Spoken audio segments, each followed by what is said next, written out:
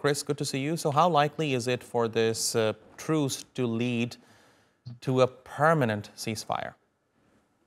That should be the determined ambition. It should be the ambition of the international community that so far have been very weak throughout the entirety of the 47 days of this chapter of this conflict.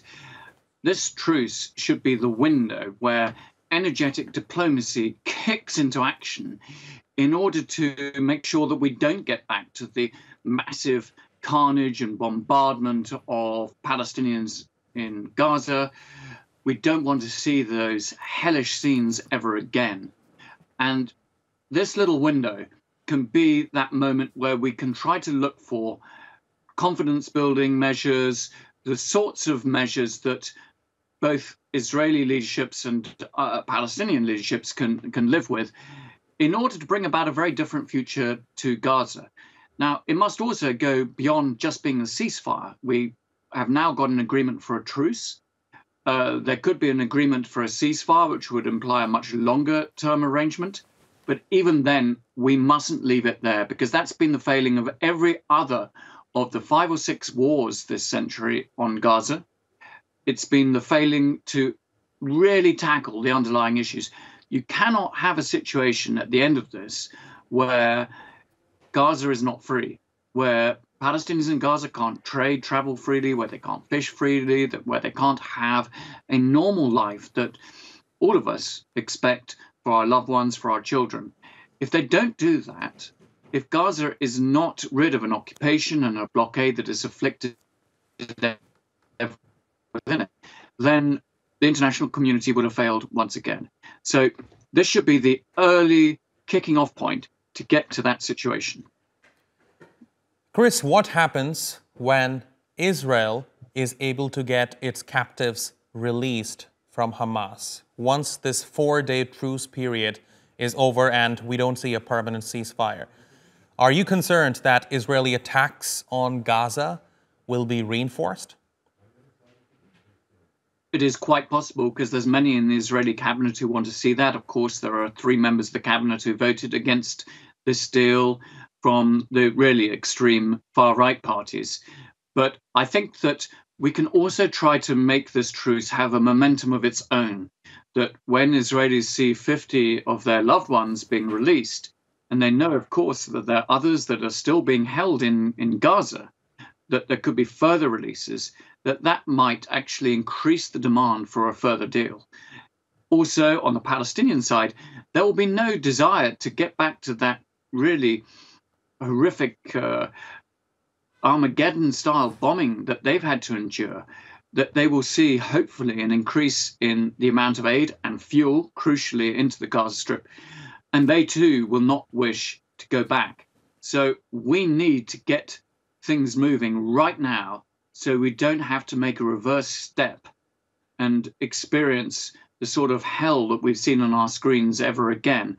And that means that senior international statesmen, such as they are, really have to be working overtime now. The phones have to be permanently going, working day and night to maximize this little window of opportunity.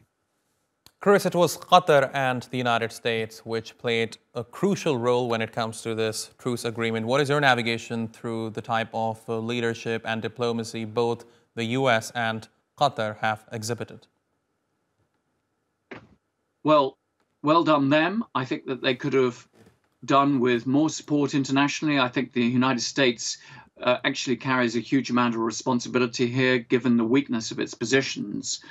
And it has, after all, been sending aid with one hand and sending bombs to Israel with the other. So I think there is a huge amount of anger against the United States. So they've got a lot of ground to catch up.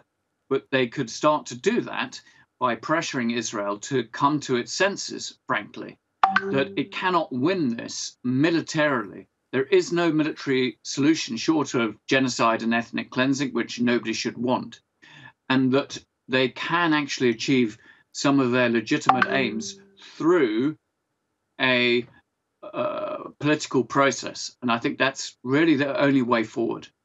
Chris, to what extent do you think the domestic dynamics within the United States are influencing US's policy towards Israel? Well, foreign policy is domestic politics, really, isn't it? And we see a lot of criticism within the Democrat Party about the way in which President Biden has handled all of this. There is deep divisions and anger about it all. And I think that going into an election year, I mean, the American elections are just 1 year away. If President Biden wishes to have a serious chance of re-election, he's got to start to be a lot more convincing than he has been hitherto. That said, I think that there are signs of acute tension between the Biden administration and the Israeli government. I think there is a lot of anger about the performance, particularly of the Israeli Prime Minister, Benjamin Netanyahu. They don't trust him. They don't believe that he's been honest. And of course, that's actually reflected in the opinion polls within Israel, where there is barely any support, any trust in Netanyahu. And I think that most people have agreed that really when the guns do fall silent, that he will no longer be Israeli prime minister. And there are many people waiting to kick him out. But we need not just Qatar and the United States to be active in this. We need all the regional actors, including Egypt, maybe Turkey, all those countries who can bring some influence to bear. They need to be really pressing their foot down to get to a permanent ceasefire with a political track to resolve the underlying issues. Chris Doyle, it's always a pleasure talking to you. Thank you very much for talking to us here on TRT World.